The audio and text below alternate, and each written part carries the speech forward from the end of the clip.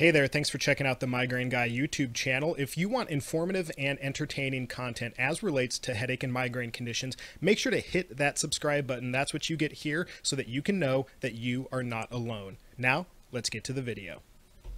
Alright everyone, it's Kevin here, the Migraine Guy. Thanks for checking out this video on what you can do on your desktop computer, your laptop computer, and your mobile device, your cell phone, in order to reduce eye strain and light pain associated very often with headache and migraine conditions. So this is just the basic home screen of my phone. As you can see, I'm just opening the Twitter app as it normally functions. White background, white header. If you click the top left circle icon, your image, it'll open up the menu options. At the very bottom, there's a night mode toggle switch. If you go ahead and flip that, as you can see, all of the dark colors become light, but most importantly is that all of the light and white colors become dark, a kind of darkish blue that is on every single screen that the Twitter app has. And so that makes the eye strain much less intense, and that is a wonderful thing if you like using Twitter but have headache or migraine conditions and so have some sort of photophobia. If you ever need to switch back to the white screen, you can just do the opposite as you did when you switched it to night mode. Go to the menu and turn off night mode, and as you can see, it goes back to the white screen. But I'm going to go ahead and switch it back to night mode because it is my preferred way to use Twitter. Speaking of Twitter, if you are not following me on Twitter, you should check out all those followers. Shameless self-plug. Now, it's important to remember that not every app has that functionality, and that is somewhat problematic for headache and migraine sufferers. So you can take a more global control of your phone if you use some apps that are allowed to interact and override basic functions and display settings on your phone. Now, there are two things to keep in mind about night mode. Night mode, first of all, isn't offered on every single app. It's one thing that lots and lots of headache and migraine sufferers wish was available in a lot of apps, but it just isn't right now. It's not the most demanded feature from a lot of very popular apps. If you want to email developers, you can certainly do that. Get a hold of them, tweet at them, let them know you want night mode in your favorite app. But the second thing to keep in mind is that even if you have night mode, that does not stop the blue wavelength of light, the light wavelength that has been associated with being a trigger for headache and migraines, from being emitted from your phones. It just takes away from the eye strain. And so you might also want to consider an app like the one I'm going to look at here called Twilight. Twilight is an app that lets you reduce the blue wavelength emissions from your cell phone's screen. And what that does is it helps prevent triggering headache and migraine when you're exposed to your phone screen for certain amounts of time. So I'm going to go ahead and get the app open here. All right, so as you can see, there are a variety of settings that we're going to need to get into. So we'll do that in just a moment, but I'm going to go through the basic functions of the app. This is the introductory splash screen that explains some of the science behind why a blue light filtering app might be beneficial for you just to sleep.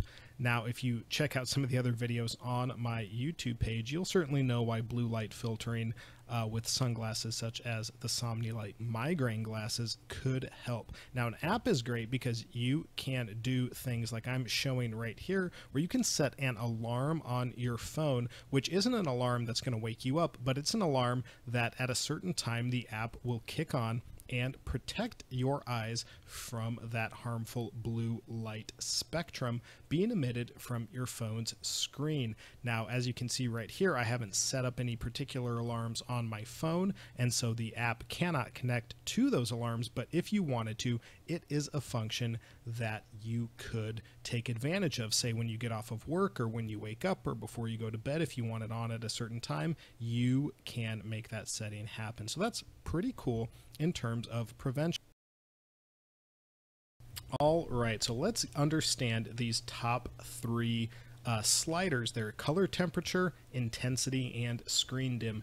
Color temperature if you want to look up what actual color temperature is, feel free to do so. But basically, it's going to be how red or how not red in terms of color awareness that your eyes are going to be in regards to your screen. So the lower your color temperature is, the more red it's going to appear because the more blue is being filtered out. And the higher your color temperature, and as you can see, if you go above 3500K, it gives you a warning that it's not actually helping you anymore, then you will see more blues, and so your screen will look more normal.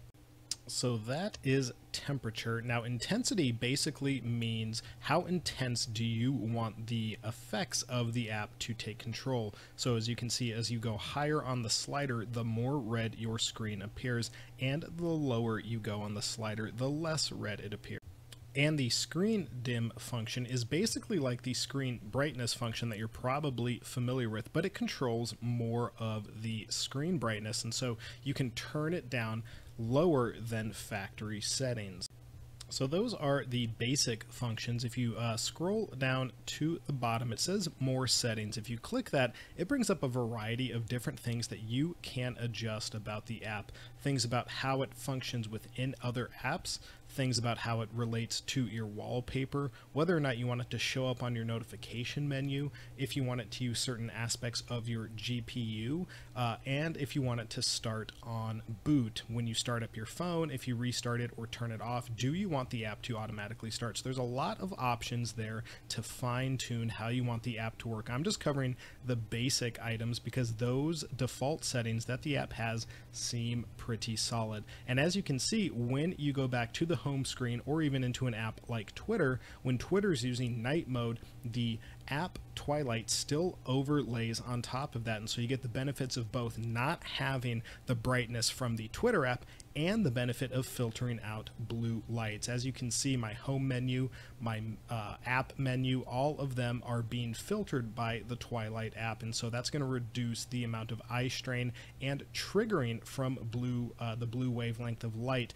that we're looking for in these kinds of apps. So that's the end of this mobile video. I'll be doing one on desktop options soon, so check back. Make sure to like the Migraine Guy Facebook page. Make sure to subscribe to the Migraine Guy YouTube channel. Follow me on Twitter and Instagram at the Migraine Guy. And until next time, take it easy. Thanks for watching the video today. If you want to help keep everything that the Migraine Guy does free and regular, head over to patreon.com/themigraineguy. There you can become a patron. A patron is someone who contributes a monthly financial amount to me, the Migraine Guy. It can be as low as $1 a month if you want it to be, and that helps me fund things like product review videos like the one you saw today. Additionally, it helps me upgrade things like camera quality, microphone quality, computer software, so I can continue to bring you not only good content, but good content that is also good quality. If that's the kind of thing you're into, please head over to patreon.com/themigraineguy and become a patron today.